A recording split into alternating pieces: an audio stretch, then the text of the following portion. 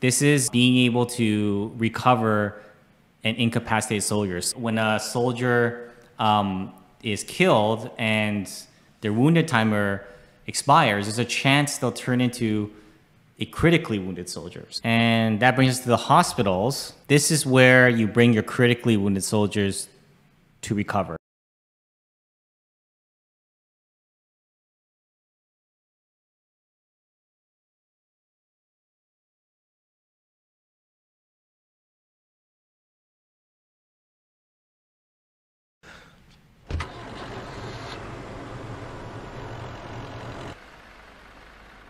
So there's the hospital screen where you can see all the beds, and when you submit a soldier, this is obviously sped up, but you can see it takes time for that patient to recover.